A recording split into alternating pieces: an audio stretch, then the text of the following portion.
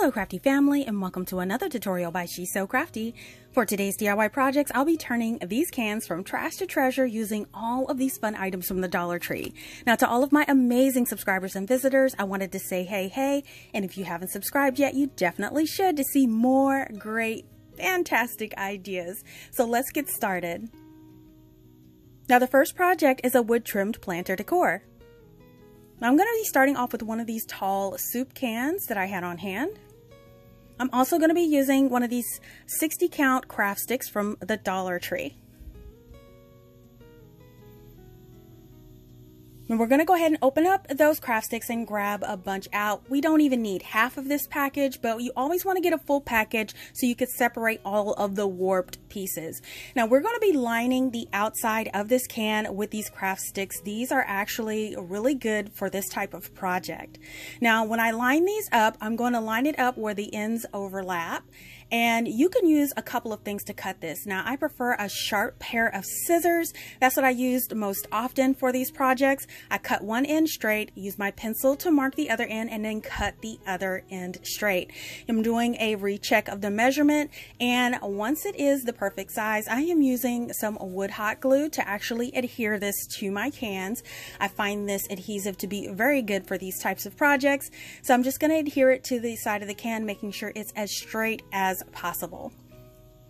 Now for the second craft stick, you're just going to lay it against the first with the ends overlapping. And again, I'm going to trace those end markings off to make sure we know where to cut. Now you can use scissors, you can use a utility blade, but this time I'm going to break out one of my new tools that I just got, which is this miter cutter. You could get this from Amazon. This is really fun, and it actually is easier on the hands. So you lay it down on the miter cutter and press down, and you can see it just snaps off the ends on those lines, and then your hands don't get as tired.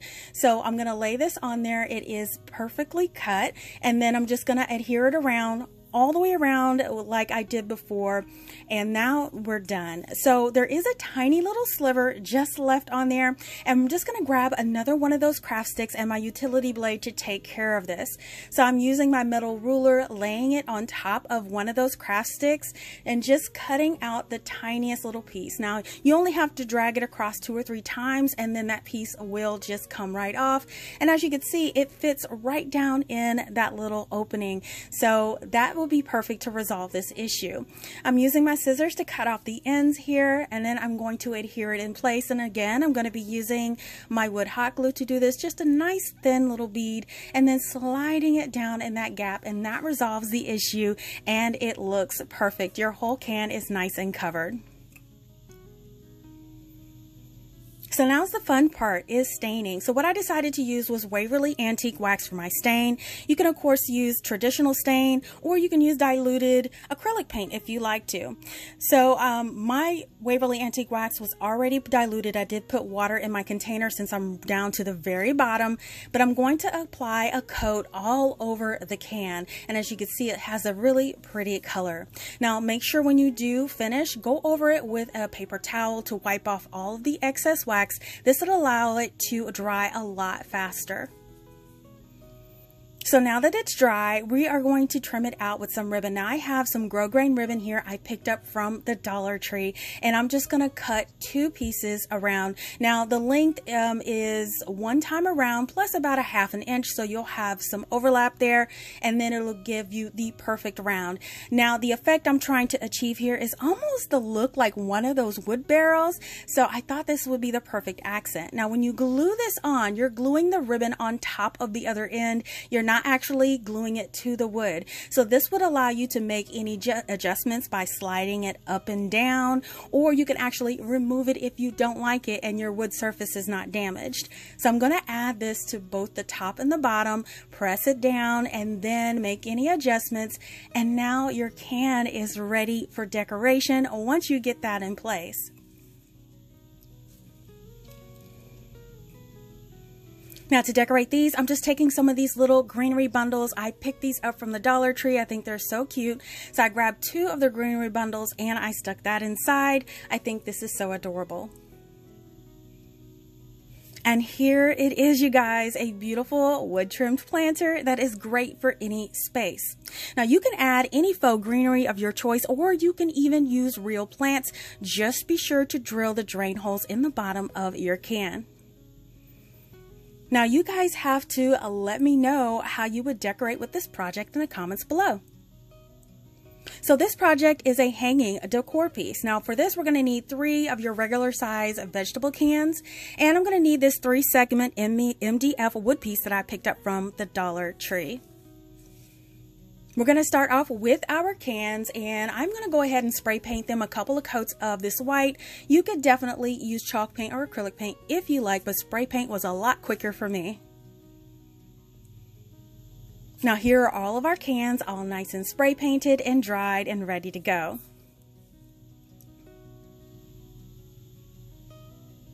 Now grab that 3-segment piece, and we're going to start putting, making all the measurements for putting all of our cans on our piece. Now these segmented pieces come in a stained color that I'm using, white, and also natural, so you can choose whichever ones you want. So I'm placing the cans on top, and I'm trying to determine my spacing because I want room to put some greenery inside some of my cans.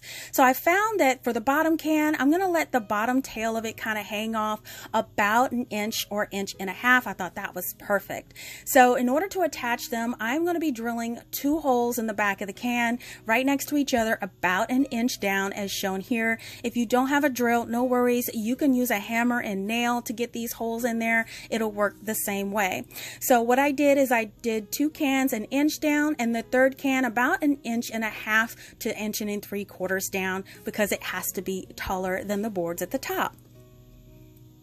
So now we're going to make our holes in our 3-segment sign. So I'm laying my cans down, and all I'm doing is taking a pencil and I'm transferring those drill holes onto the board. You do want to make sure that this is in the exact center. You can use a ruler to help. And as you can see, this top can goes above the top edge to allow for spacing.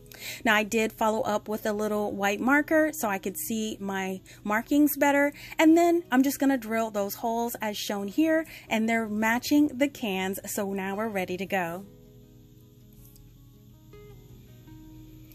So to attach these, I'm just going to use some standard zip ties from the Dollar Tree. You can get these in black, white, and they even have green now. It doesn't matter. They won't be showing in your project. So I feed the zip tie through the back on one of the holes. I'm going to grab my can, feed it through one of the holes in the can. Then I'm going to loop it right around it through the other hole in the can. And once that is shimmied down a little bit, we can put that tail right back through the back of the sign. No worries. You see my sign came a little bit disconnected there. We're going to hot glue that back in place, no worries. But we're just going to zip tie and secure that in the back for this piece, and we're going to repeat this for all of our pieces. Now we're going to grab our cans, making sure that the can with the taller spacing is at the top. We're going to zip tie them on, and then we're going to flip the whole thing over to make any kind of adjustments, and we can tighten it at this point too. So once mine are nice and tight, I go ahead and take my scissors and I clip off those tails. Flip that back over, make sure everything is sitting nice and even, which it is. I'm very happy with how this looks. Now I wanted to add some accents to my cans. This is going to be what I'm going to be adding are these labels. You can get these from the Dollar Tree. They have assorted shapes and sizes. I wanted to add 1 to each one of my cans because I didn't want to distress it this time, but I did want an accent. So I'm going to add 1 of these really cute chalkboard style labels to each one of my cans.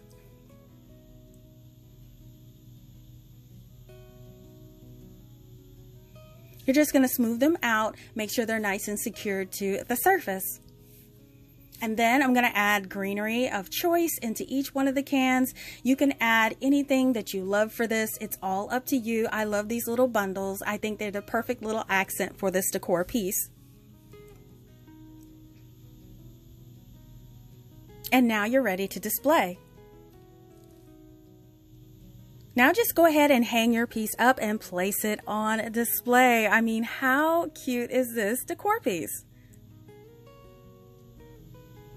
Now, even though I place greenery in my can pieces, you can use this for organization in the kitchen, the craft room, or any other space of your choice. I really do hope you give this fun and easy project a try. Now, this project is a marble style vanity decor piece. Now for this, I'm using one of those family size vegetable cans. I'm going to be using some marble contact paper, and you can get this from the Dollar Tree. And to accent it, I'm going to be using some gold metallic acrylic paint. So I'm going to start off with my can and my metallic paint. I'm only going to be painting the top edge and the bottom edge with the metallic paint. Now I'm always going to shake up all of your acrylic paints when they've been sitting for a while. You want to make sure that color is nice and distributed. And I'm going to paint only the top and the bottom edge. Now I did have to put on several coats of this gold, so you can opt for spray paint or even use some Cricut vinyl or something like that if you want to, but it did take me 3 coats to get this solid coverage. So once that has dried, we are ready to add some marble accents to our can. So I'm going to go ahead and measure the can to make sure I have my piece cut wide enough. And I found it 3 to 3 1/4 inches was just about my comfortable spot with cutting the width of this marble stick and peel sheet.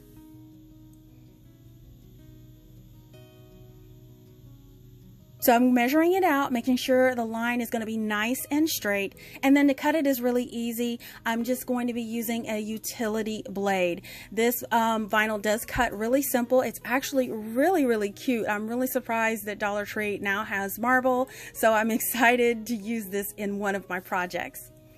So now that it's cut and good to go, we can start adding this to our can. Now, a good way to line this up and get it applied is I like to start at the seam of the can to make sure it's even all the way around. And then I will go in and start peeling away and applying it small bits at a time. I find that it makes it very easy. So I'm just going to start applying it really carefully, wrapping it around the can, peeling away the bottom. Now for the overlap, you only want it overlapping about a 1/2 inch because you don't want too much bulk.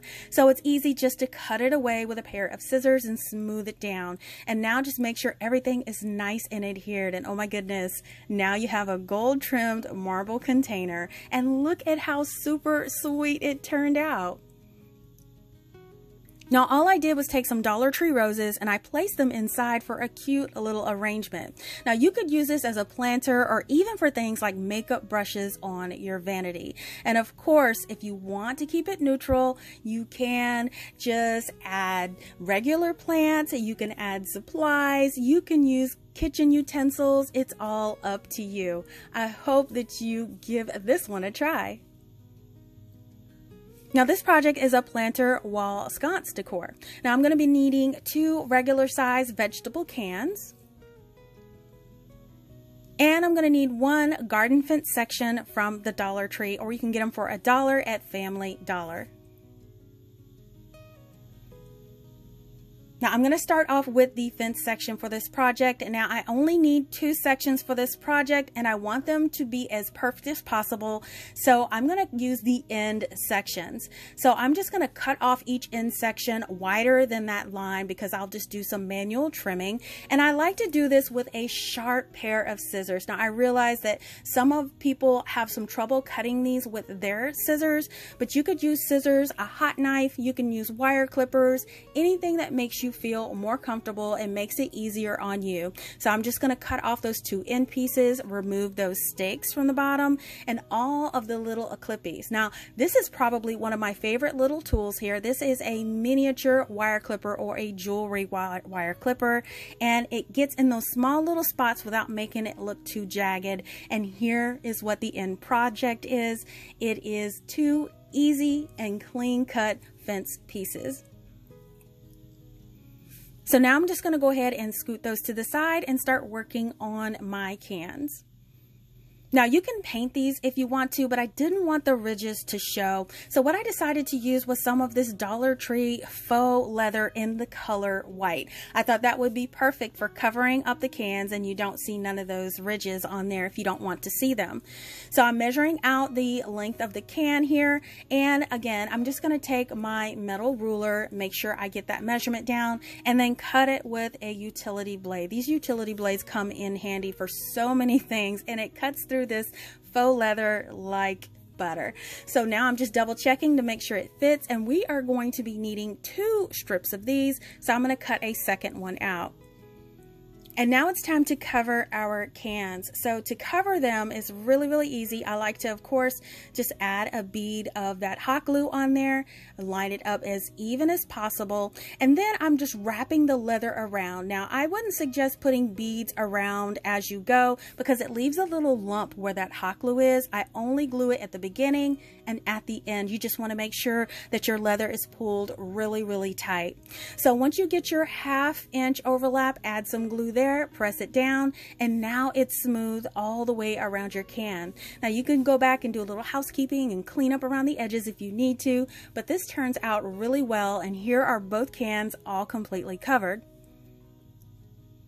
Now I love this little ticking stripe ribbon. It almost looks like film. I know a lot of you have said it looks like film, but I think it's so cute. So what I'm going to do is I'm going to use this to wrap around my cans, and I am going to cut 4 of these pieces out, making sure I have a 1/2 inch overlap. Now sometimes this grosgrain ribbon can fray, so I'm using my lighter. This is just an easy way to seal off the ends and keep it from fraying once you add it to your project. And now we could just add it to the can. Now what I'm going to do is I'm going to wrap it near the top. Again, you want to pull it really tight, and when you do adhere it, you're going to adhere one end of the ribbon on top of the actual ribbon, not to the leather. This allows you room to kind of move it around, shift it if you need to, and even slide it off if you don't want it on there anymore. So I love projects with flexibility like this, and we're going to do 2 of these ribbons for each one of the cans, and here is what they look like.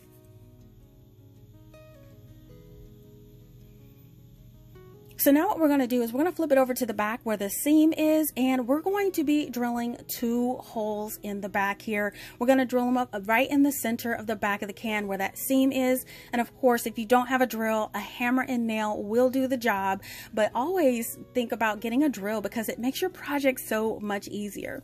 So I'm using a 5/32 inch drill bit here, and I'm going to make 2 holes as shown here, side by side, about 1 inch apart or so. So we're going to do this for both of the cans, and we're going to drill right through the leather all the way through the can. Grab some of those zip ties. This is how we are going to be attaching these to those fence pieces. So to attach these, what we're going to do is we're going to feed the zip tie through the back of the can first. And once we feed it through in, we're just going to loop it around and go back out the other hole that's right beside it. So now that that kind of grabs onto the can, we're just going to shift it down and make sure everything is nice and flush. So we're going to do this for both of our cans, and now grab those fence pieces. We are going to attach each can to the front of the fence piece and then wrap that zip tie around that center piece as shown here. Now once you feed it through, you do want to pull your zip tie as tight as possible because you want this can to be nice and sturdy attached to your garden fence piece. So you just want to pull it through, just kind of make sure it's nice and secure there. Go ahead and test it out by giving it a shake, and mine is very secure there. It's not going anywhere. Go ahead and do that for your second one as well. So now all you have to do is make any final adjustments and tightening. Go ahead and just start clipping off those tails on the back. Now once I do that, I wanted to reinforce it just a little bit. I'm going to take my hot glue and I'm going to add glue right under that zip tie along the back of that fence piece. Now what this does is keep this zip tied piece in place and keeps it from sliding up and down. That way it stays secure and you don't have to worry about it shifting. We're going to do this for each one of our garden fence pieces. Now here are both pieces. They're all nice and secure to the back, and now the fun part is decorating. Now, how simple was that? You have two beautiful wall planters now. Now, I love the clean look and simplicity of these, and they can be neutral, or you can even add some seasonal filler like for Halloween or Christmas, or even any holiday that you want to. There are so many options for these items, and I hope that this inspires you to get it recreated. Now, this project is a 2-piece container set. We're going to need one of these tall soup cans and one regular veggie can. We're going to need 2 wood slices, and these are sold in the Dollar Tree in 2 packs. And we're going to grab a pack of these wood acorns from the Dollar Tree. We're going to grab those 2 cans first and give them a nice coat or 2 of some white spray paint, acrylic paint, or chalk paint. Now, while those dry, go ahead and grab those wood rounds. These are actually going to work as lids for our cans. So in order to have a little knob on our lids, I thought these acorns would be perfect for that. So I'm going to grab 2 of these acorns, and I'm going to add them to the top. Now, what I did notice is I wanted them to lay flush to the wood, but you notice there's a little nub at the bottom of the acorn. Easy to resolve. All we're going to do is grab some high grit sandpaper, a 40, 60, even 100, and just grind the bottom of that acorn down until it's nice and smooth and flush as shown here. So now these are prepared and ready to add to our wood slices. We're going to add 1 to each of the centers of this. Now, preferably I would screw these in from the bottom, but for the sake of time, and since this is a lightweight project, I am going to use wood glue. You guys, I love this wood glue from the Dollar Tree. It works as good as the Gorilla Glue on any name brand. So I'm going to add wood glue to the center there, and then I'm going to add my acorn on top of that wood glue. Now, you want to let this sit and dry for 3-4 hours to make sure it's completely dry and adhered. And once it is, this acorn will stay in place. It's nice and secure, great for lightweight projects. So now grab those cans. You see they're all nice and dry now, and we are going to be adding some labels. Now, originally I wanted to use these neutral labels from the Dollar Tree, but they were kind of small, so I made my own out of craft paper, and I just freehanded this little design here. I kind of like the little arch in the middle, so that's what I'm going to add, but I am going to add an accent to it. I love ticking stripes, so I'm taking a chalk marker and I'm just adding ticking stripes all the way around my little arched label piece just to give it a different accent. And so here are both of my pieces. They're all ready to go, and now we can add them to our cans. Now, to add them is really simple. I just like to use some hot glue. I just want to make sure I go around as close to the edge as possible to make sure it lays completely flat, and you can align them using the ridges of the can. So once we add these to both of them, I am loving this. I wanted to have these very neutral so I can use them year round. And now just grab your wood slice rounds. You can place one on top. Now, of course, you can probably use some nautical or jute rope on the inside of these wood rounds to kind of make a ledge. But since this is going to be sitting or filled on my shelves, I didn't find a need to add it, but definitely add it if you're worried about your lids sliding off. And how simple was that? So now you have two beautiful cans and containers with a minimal touch for your decor. Now, you can add greenery if you like. You can use these for storage. However you choose to use them, they would make a really cute accent all year round. Now, I do hope you guys have as much fun as I did creating these.